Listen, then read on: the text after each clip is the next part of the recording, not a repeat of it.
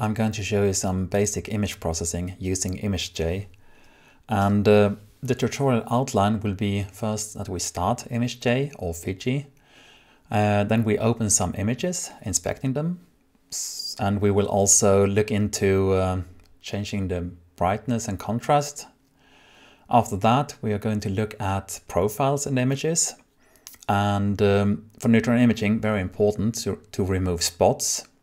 As a little exercise, I'm going to show you some image arithmetics using Beer-Lambert's law.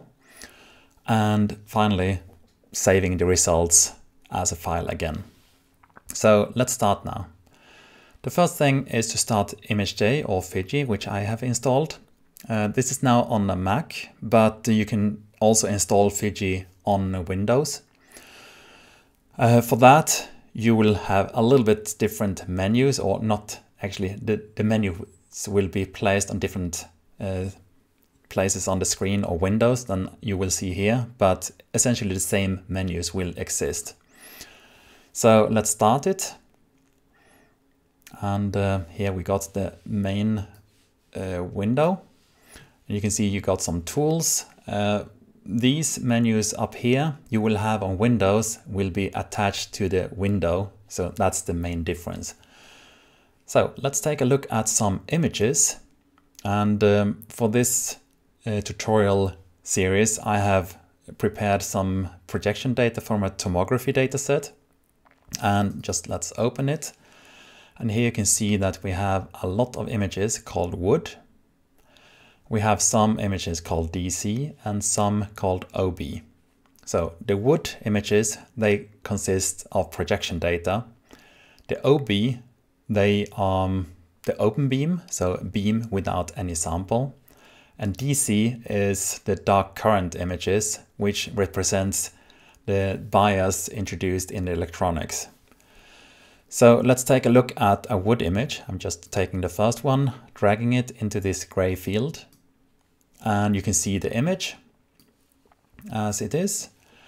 Then we can also take a look at an open beam, which corresponds to this one. And finally, we can also take a look at the dark current. And this is pretty black, actually. So all these images appear pretty good already, but let's take a look at setting the contrast and brightness. So for that, we go into Image, and here you have Adjust, Brightness and Contrast. And now we can just press Auto, for example, and you will see that the dark current, which was the last image actually I opened, now you can see that there is some noise and there are also some spots in it. We can do the same task on the wood image. So we can just click on the wood image and press Auto, and you will see that the contrast is much stronger, and also the brightness in some regions has changed. What you see up here is the histogram of the image, which represents the gray level distribution in the image. Now it's a bit confusing that it's saying we have negative values, but that's more a representation thing. Sometimes images are saved, or ImageJ understands that the images are saved as signed or unsigned integers, and then you get the negative values. Actually, not so much to pay attention to at this moment, so we'll just go ahead. You can here also change the minimum, maximum value. You can see what happens in the image. You can actually use it to inspect different regions with different gray level intervals. And with that, you can do some inspection on the images and see tiny details that might be hidden if you do just the auto. For example, in this region, it's very hard to see anything. So with minimum and maximum, you can actually juggle a little bit, and then you can see that actually there are intensity variations also within this very dark region, which is good because that is actually what we need for our tomography examples later. Another thing you can do is to look at the profile of the image. So now let's just see that we have a rectangle element chosen here. And then you can mark this rectangle, go to Analyze, and here you have Plot Profile. And what you get is a profile of the intensity across this box that you have marked. Outside the object, you can see that there is very high intensity, and down here is very low intensity. So that kind of makes sense that you have small values where it's dark and large values where it's bright. You can also here click on Live, and when you do that, you can move around this box and see how the profile is changing across the whole sample. Can be useful when you explore what the data looks like. So let's leave this for a little while. Let's close that one too. And now we want to do some first arithmetics, and Beer-Lambert's law consists of, in principle, the basic operation is that you divide the projection image by the open beam. But both images, they contain the bias of the dark current, so we have to subtract it from each of them. So let's first take the wood and work on that one. Now we go to Process and Image Calculator. And you can see here now that we have Image Calculator where we have Image 1, Image 2. Actually, both are same here. So we need to change now to DC here. And we want to subtract the images. And now with integers, it can be troublesome if some points in the DC is greater than the same points in the wood image. So it's usually good to change here to 32-bit. Then we press OK, and you don't see very much difference here, but you have a new image called Result of Wood. And what you also can see is that we have some spots in the images, like this little one here. Typically in the neutron images, you have much more spots.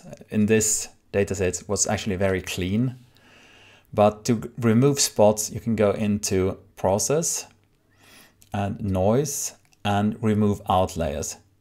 Don't use the speckle because that's just a plain medium filter.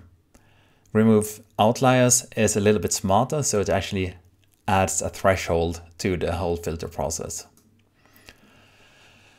And here we can see a radius.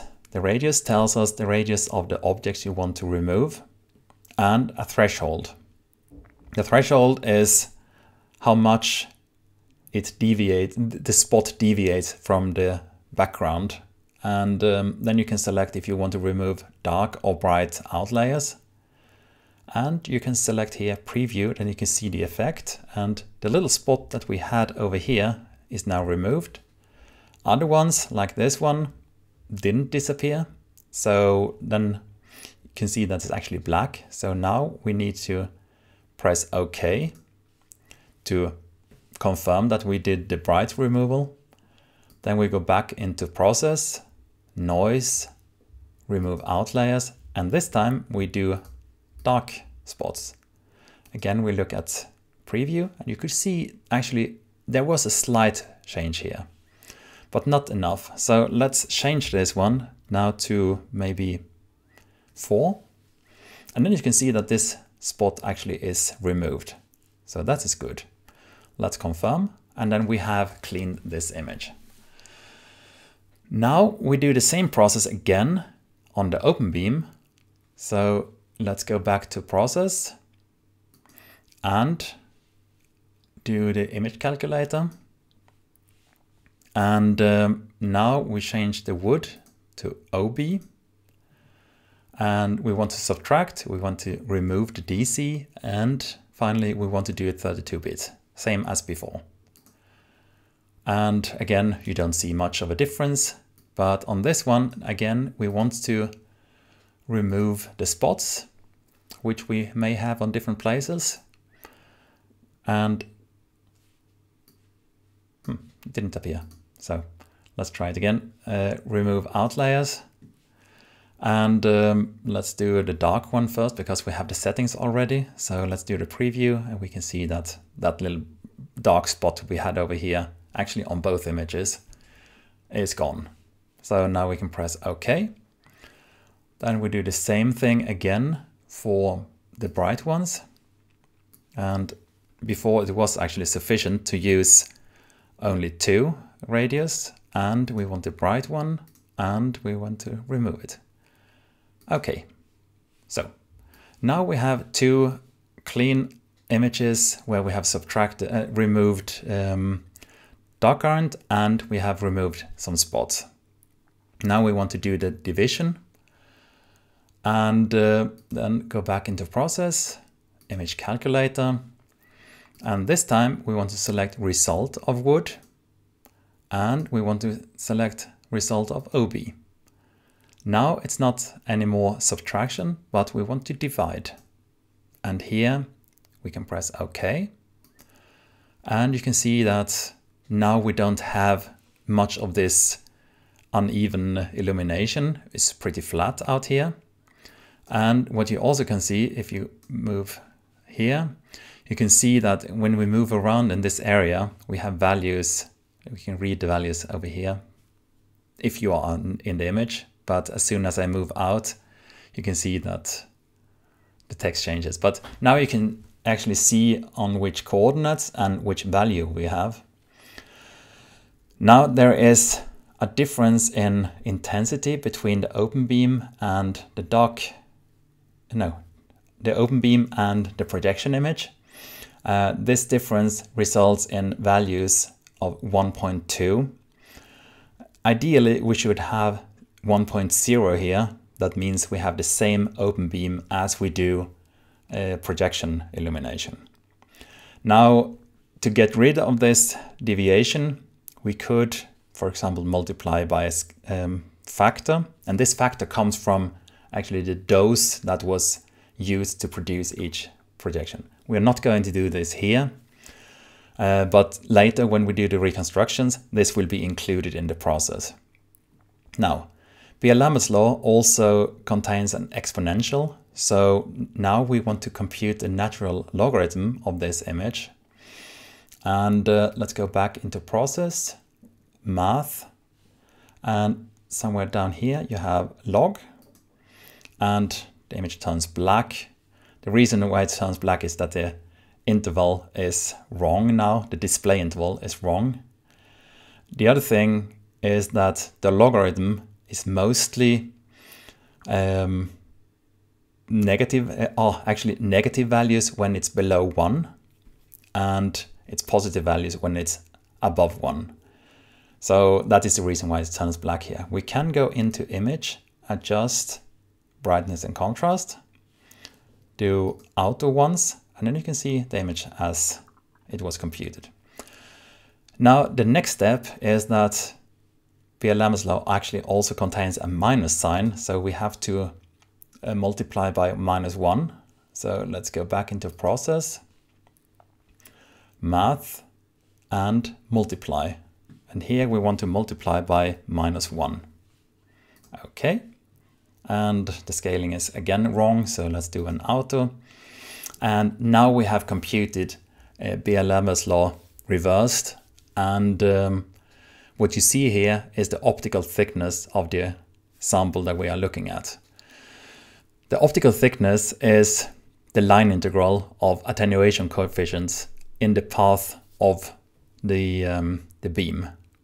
And that is actually what's going to be used in reconstruction later.